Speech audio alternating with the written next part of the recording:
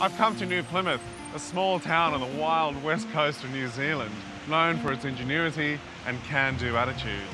It was here in the 1950s that an engineer named Howard Wright started designing and manufacturing hospital beds in his garage. Today, the company is a world leader in hospital bed design. Oh wow, this is it, the M10, huh?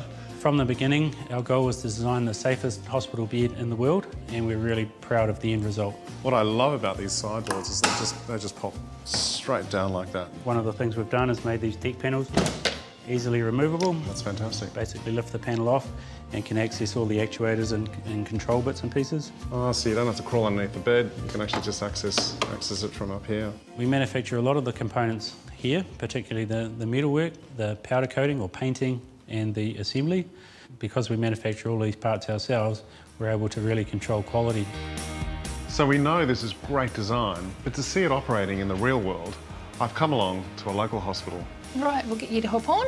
All our beds here at the hospital are Howard Wright, and as a nurse, we find them fantastic. So if I had to ask you what your favourite design feature is, what would it be? Probably I'd say the integrated panel on the side of the bed. It just makes it easier than trying to find the hand piece. So it sort of gives you two options. You can use this or you can use the side panel. Yeah. Oh, I think I can get used to this.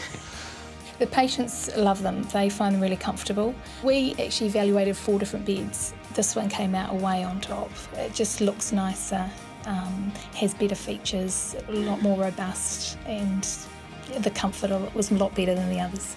Nobody wants to end up in a hospital bed, but if you had to, you'd want it to be one of these.